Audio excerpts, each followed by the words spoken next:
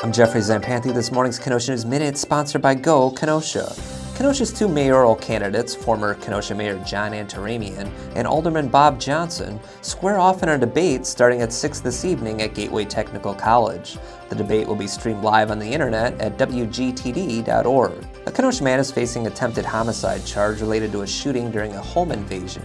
20-year-old Shadon J. Marks allegedly entered a home in the 6500 block of 23rd Avenue on September 14th and shot a man twice. A Stoker Elementary student battling leukemia was presented with a surprise check Wednesday afternoon with money raised by students and teachers to help offset medical expenses. Sophia Matias returned to the school for the first time since last year. And after 25 years in business, a popular karaoke bar is closing for good. Warehouse 56 owners Steve and Carol Mitchell plan on retiring on April 30th. For more, check KenoshaNews.com and pick up the Kenosha News.